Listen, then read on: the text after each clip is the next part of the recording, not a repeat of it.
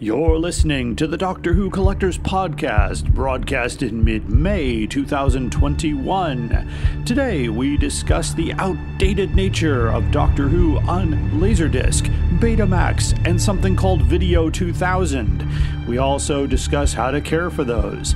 Also, an outrageous offer by John Peel, of all people, a wonderful person.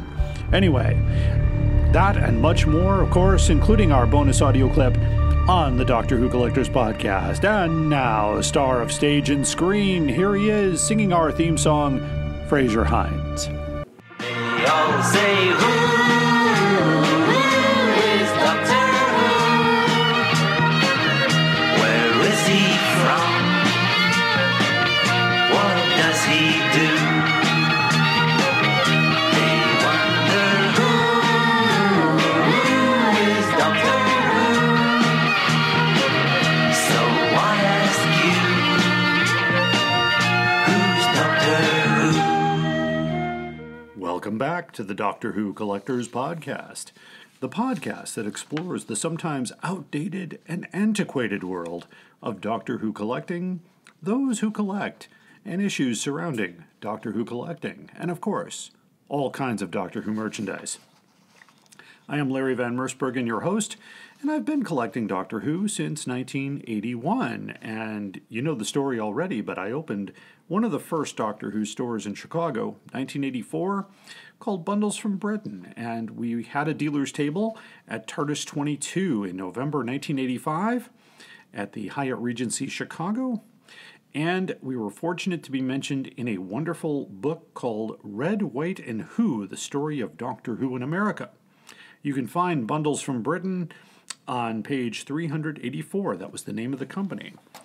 You can find a convenient link to buy this book on the front page of our website at drwhocollectors.com. We are not earning any money on that book. We just want every collector to have a copy.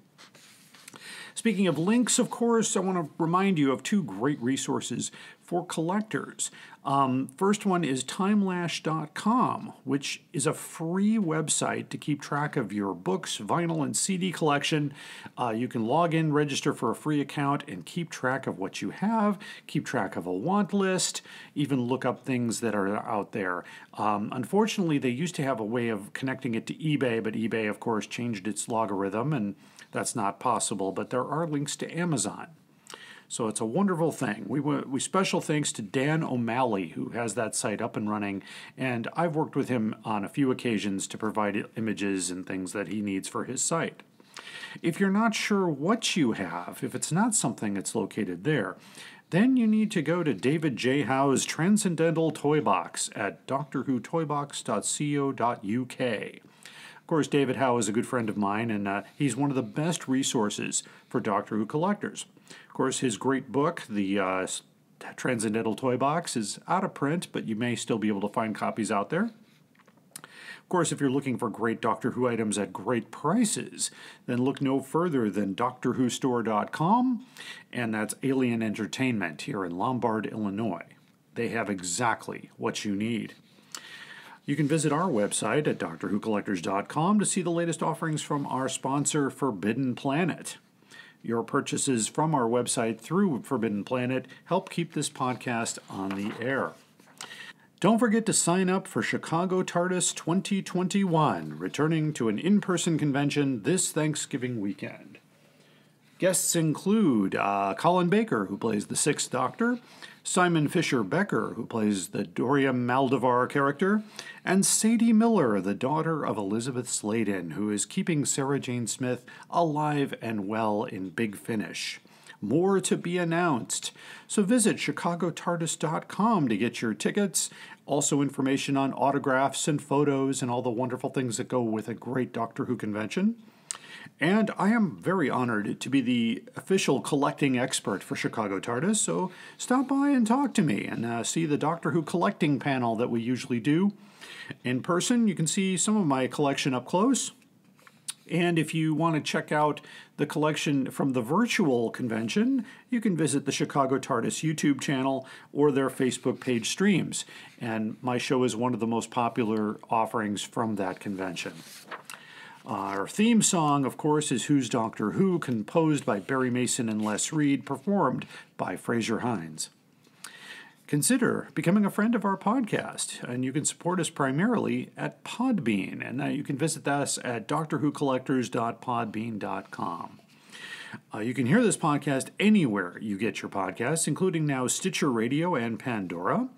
We are also a proud member of the Doctor Who Podcast Alliance, and you can find more great Doctor Who podcasts at drwhopodcastalliance.org. Also, be sure to check our eBay store for some rare offerings that come in, usually duplicates or promo items, and the sale of those items do help keep the podcast on the air. A couple of podcasts I want to call your attention to. Be sure to tune in to Police Box in a Junkyard podcast where a random Doctor Who story will be discussed. I've been a guest on a few episodes, and it's hosted by Eric Branson, and you will find it on SoundCloud as part of the Video Junkyard podcast family. You should also be listening to the Doctor Who Target Book Club podcast, hosted by my good friend Tony Witt, along with Alison Fitch-Seyfried and Dalton Hughes. They are reviewing the Target books in story order, and as of this recording, well into the Tom Baker years. Always interesting to me that they're reading them in story order. They were definitely not published in story order. I've had the honor of being a guest on several podcasts, and I recently loaned copies of the Doctor Who Junior books to their podcast, our Podcasts Helping Podcasts program, in order to help them prepare for that podcast, since those books are not easy to find. Tony's a frequent guest on our show, so in fact, anytime we mention the word Target book in our main story, we have to use Tony as our guest. He's our expert and provides a great insight into those Target books. I'm also proud to announce that we are doing one of the very first joint podcast episodes with the Doctor Who Collectors podcast and the Doctor Who Target Book Club podcast. We're going to be doing a very special Doctor Who item, which is a book that was published back in 1981. It is a fan-based book, and the canon has not been fully decided on it, but it involves the Fourth Doctor, and I'm not going to say any more. I don't want to spoil the surprise. But they will review the book as the Target Book Club podcast, and then we will move into the Collectors podcast and discuss the collection of the original edition, the reprints, and various things that have happened with that book over the years. So it should be very fun. It'll join us for the first time, and we'll soon reveal what that will be about, so stay tuned to both podcasts. After the break, I will talk about today Doctor Who on betamax, laserdisc, and video2000 formats. And if you have no idea what those are, you're going to know more in just a few minutes. You might have questions about that and how to protect those tapes. So along with collection protection, the most outrageous offer, and our bonus audio clip, stay tuned. I would like to invite you to take a trip across all of time and space. Join us in the police box as we discuss the worlds of Doctor Who in a completely random order. We discuss it all. TV stories, audio adventures, novels, nonfiction books, and on and on. I'm your host, Eric Branson. I would be very happy if you join me for the Police Box in the Junkyard podcast. The Police Box in the Junkyard podcast is a proud partner of the Video Junkyard podcast and can be found on most major podcast platforms including SoundCloud, Podcast Addict, Stitcher Radio, Google Play, and Spotify. You are listening to the Doctor Who Collectors podcast. Hello, fellow time travelers, and welcome to the Doctor Who Target Book Club podcast, the only podcast to discuss, in story order, all the Doctor Who novelizations. My name is Tony Witt, and every 2 weeks or so, I'm joined by a 2 to 3 person discussion panel, including our so-called expert who's been a Who fan since 1979. That would be me. We also get the views of intermediate, casual, and novice fans who either have never seen the show or who have never read these books until these podcasts, including Dalton Hughes and Alison Fitch-Seyfried. You can find us on iTunes, Stitcher, Spotify, or wherever you find good podcasts, or even ones like ours. You're listening to the Doctor Who Collectors podcast. Enjoy your travels.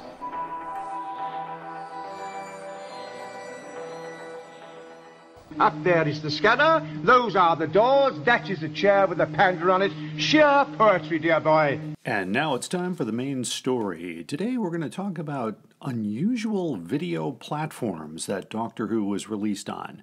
We all are aware of VHS, DVD, and Blu-ray, but here are three formats that actually commercially released Doctor Who stories. We start with Betamax, or Beta as it was called for short. It was a consumer-level analog recording and cassette format of magnetic tape for video, like VHS. It was later called a VCR, or video cassette recorder. The Beta machines were introduced in Japan in May of 1975 and then in the United States in November of 1979. This completely debunks a rumor that Patrick Troughton Doctor Who episodes were recorded on Betamax in the 60s. Not possible. They weren't invented yet. However, a local comic book store owner in Chicago, Larry Charette, did record The Mind of Evil in 1975 from Channel 11 in Chicago and sent his copy to the BBC, who used the color information to overlay the black and white print. It's not perfect, but at least it's in color. So Beta saves the day. The lowercase Greek letter B became the logo for Beta. It could be encoded for NTSC, PAL, or CCAM, and let me explain that. NTSC was the North American encoding, so the signal for North America. PAL for the UK, most of Europe, and Australia, which was the encoding for them. And CCAM, SECAM, for the Asian countries. So that's the three different encodings for video formatting. They're still prevalent today. The Betamax was officially discontinued in August of 2002, and blank tape production ended in 2016. So up until a few years ago, you could still get blank tapes. Unfortunately, Betamax could not compete with VHS. They had 60% of the market, so they were really dominating. Many movies and TV shows were commercially released on Beta format, and fortunately for us, Doctor Who was included. However, Doctor Who on Betamax was only released in the UK, possibly Australia, but no formatted tapes were made for the United States. Here are the titles that were released on Beta. So we start with Revenge of the Cybermen in October 1983. Next we have The Brain of Morbius, released in July 1984. Next we have The Pyramids of Mars, released in February 1985. And next, the second Doctor story, The Seeds of Death, released on home video in July of 1985. Next is The Five Doctors, released in September of 1985. Then we have The Robots of Death, released in April 1986. And finally, Day of the Daleks was released in July 1986.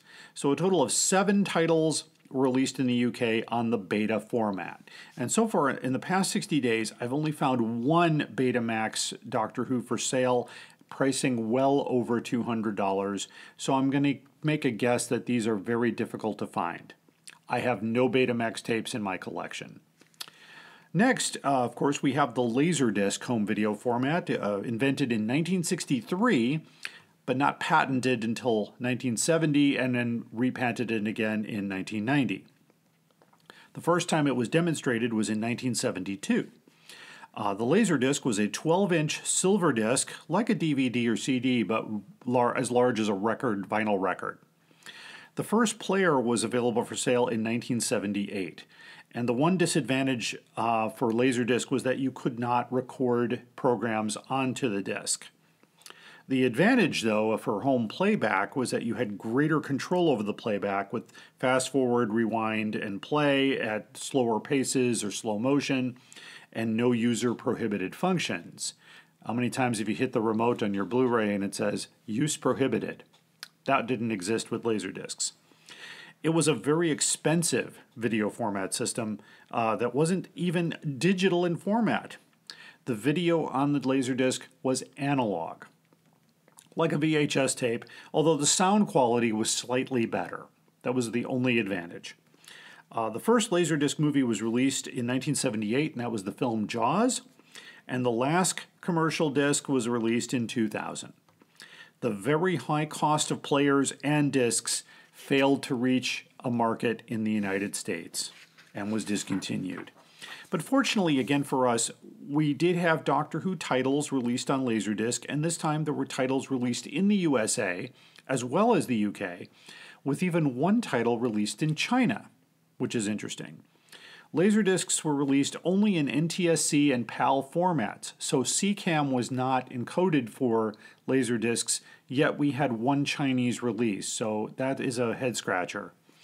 I'm not sure what encoding was used in the Chinese release. I have not seen a physical copy of it. But here are the titles released in Laserdisc. The first Doctor Who title was Revenge of the Cybermen, just like the beta format, in the UK, December 1983. The next one, of course, was Brain of Morbius in the UK, July 1984. And the next one was Day of the Daleks in the USA, January 1992. And of course, the next one was also in the United States. That was The Five Doctors in August of 94. Next, we had the Ark in Space, released in the UK in October 1996. And then Day of the Daleks was released in the UK in December 1996. Next, we had Doctor Who the TV movie with Paul McGann, released in China in January 1997. This is the only Doctor Who story released in China on Laserdisc or any other format that I could find. And finally, we had Terror of the Zygons, released in the UK in December 1997. So we have 5 titles in the UK, 2 in the USA, and 1 in China. In my collection, I have both copies of Day of the Daleks in USA and UK Laserdisc editions. They are pretty easy to find. You might pay about $100 or more for those. Lastly, we have a very obscure video format called Video2000, or Video Compact Cassette. It was only available in PAL encoding, so you would only find these in the UK, Europe, or Australia. So they never made it to the United States. Video2000 was first presented at the International Radio Exhibition in Berlin in 1979. Despite having some technical innovations, it was not a success, and by 1989 it was completely discontinued. It lost to VHS in the big videotape format war. As well, Beta didn't make it, or Laserdisc. This format, though, did have some advantages. It eliminated tracking control that plagued Beta and VHS. If you ever played a VHS tape and had to adjust the tracking, this was eliminated in Video2000. The tape was auto-correct tensions when ejected, which meant that it completely made sure the tape was ready to use for the next time you played it. It was the first format to have auto-rewind on all its players, which VHS later added. Instead of a leader, which was a little plastic leader on the tape, it used a magnetic strip on the tape that signaled an auto stop on the player, which was kind of innovative at the time. The machines were very expensive, and they just couldn't compete with the VHS market, so they were discontinued. However, they did release commercial videos on Video2000 format, including Doctor Who. So these titles were only released in the UK, and only 2 titles were released on Video2000. And I will use the word rare to describe these 2. I don't like to use that word because it gets applied to target books in the real world, and that's not exactly true. But you had Revenge of the Cybermen in October 1983 and The Brain of Morbius in July 1984 on Video2000. I have never seen them. I have never seen a cover. I have never seen them, but I can confirm they were released. I have very difficult to find. I do a regular search on the UK version of eBay, and I've never seen one. So, of course, by comparison, and I'm not going to focus on VHS releases in this episode, I will in a future episode. VHS Doctor Who releases, here you go by the numbers. We had 146 in the UK and 138 in the United States. Also 138 in Australia, 2 in Brazil, 2 in Finland, 1 in France, 1 in Germany, 1 in Italy, 4 in Japan, 1 in Mexico, 1 in the Netherlands, 2 in Norway, 1 in Portugal, 1 in Spain, and 1 in Sweden. These editions in Beta, Laserdisc, and Video2000 are highly collectible and very difficult to find. I would expect to pay higher prices for Beta tapes and Video2000, but I have seen laserdiscs, and I've actually found a few as recently as this week. But you can expect to pay about $100 on up plus the overseas shipping, because more of them were produced overseas than they were here. If you have any information to add on this, if you know about a release that I didn't mention that wasn't officially recorded or something that sneaked out of the market, give us an email here at drwhocollectorspodcast@gmail.com or on Facebook, Twitter, Instagram, or LinkedIn. Keep collecting. Sad, really, isn't it? People spend all their time making nice things, and other people come along and break them. It's time for collection protection on the Doctor Who Collectors Podcast, and since today we talked about betamax, video2000, and laserdiscs, there's limited items out there to protect those items, but I want to talk about the ones that are available. First of all, of course, we talk a lot about Bags Unlimited Incorporated, which is one of the best places to get archival material. Unfortunately, they used to have a whole line of things for Betamax, and that's kind of been kind of reduced because those are outdated, antiquated methods of video production, as you learned in the podcast. So one of the things they do have now is brand new. It's called Box Pro Betamax Cartridge and Case Protector Box, 12mm crystal clear plastic. And it's a really, really nice way to store your Betamax tapes. And they slide in, they stand up on their own, they're very rigid. And you can get 5 of them for about $5.81. So that's not too bad. As far as video2000 goes, that's a slightly different size. You might be able to fit it into a comic book bag or a slightly similar size bag, but I would measure your video. If you have a video2000, measure the dimensions and then go to Bags Unlimited and look at those items. Laser discs are actually quite easy to protect because they are the exact same shape and size as an LP vinyl record. So you can go to bagsunlimited.com and go to the categories under audio and select vinyl record, and those sleeves will protect the laser discs as well. I have 2 laser discs in the collection, as you heard, and both of those are covered with vinyl record bags. So that's the best way to protect these special video items for that. So if you have a specific question regarding collection protection, something you'd like protected but don't understand where to go or what to use, give us an email at drwhocollectorspodcast@gmail.com, or you can find us on Facebook, Twitter, Instagram, and LinkedIn. All my travellings throughout the universe, I have battled against evil, against power-mad conspirators. I should have stayed here. The oldest civilization. Decadent, degenerate, and rotten to the core. Power-mad conspirators, Daleks, Sontarans, Cybermen. They're still in the nursery compared to us. 10 million years of absolute power. That's what it takes to be really corrupt. And now it's time for the most outrageous offer. Today's offer comes in anonymously. They asked not to be identified, which we respect. So if you have a outrageous offer you'd like to share with the podcast, just give us an email at drwhocollectorspodcast@gmail.com. Today we present a seller who lists on Abe's Books, abebooks.com, Abe's Used Books, a great place to get your used Doctor Who books or even some new stuff. However, sometimes we get one with a ridiculous price. This one comes in pretty much not quite at the top. We've had $1 million before, but this one's pretty interesting. First of all, it's the Doctor Who Gallifrey Chronicles by my good friend John Peel.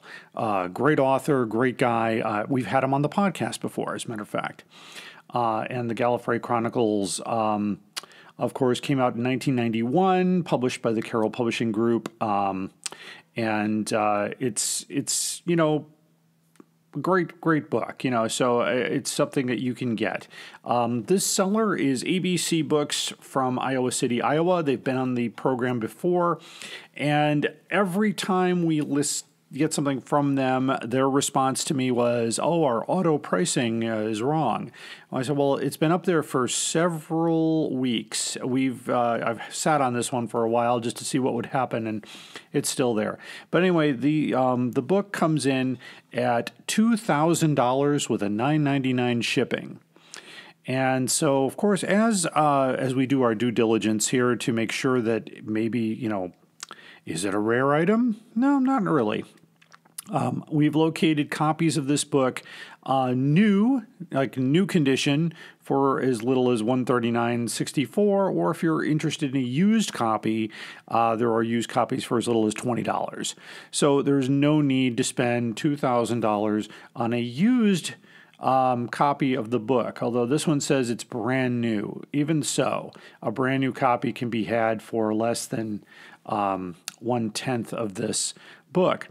So again, and of course, I always look at the description to see if they use what we call the forbidden word, and the forbidden word is rare.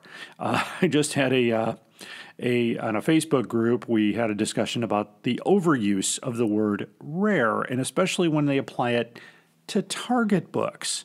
I'm like, really? Because there were a lot of Target books published, and I think they do that to entice American sellers for the most part who aren't aware that those Target books were published and distributed in the United States from the late 70s throughout the 80s.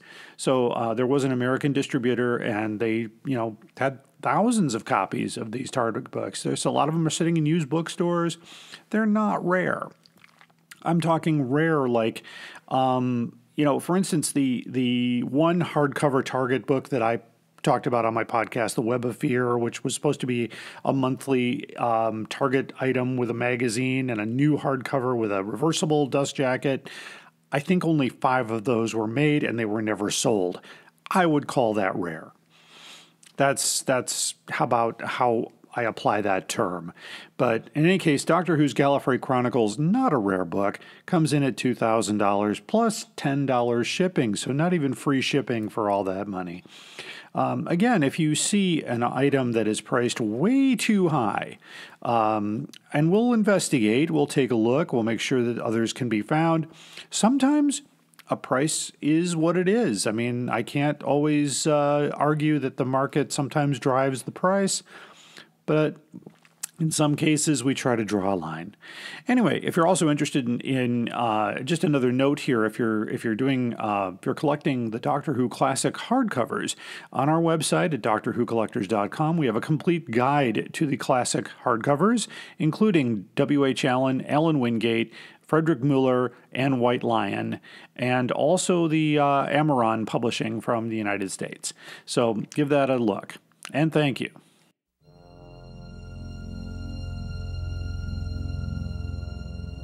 Pioneer. The laser. The key to expanding the horizons of home entertainment. Integrating the pure digital audio technology of compact disc with the superior video quality and advanced features of laserdisc. All formats, all sizes, one package. Surprisingly affordable. Meet the new center of your home entertainment system. Just choose your favorite music from CDs or your favorite videos from Laserdisc. Thousands of your favorites, with thousands more on the way. From classical to classics. Of all the gin joints in all the towns in all the world, she walks into mine. From blockbuster features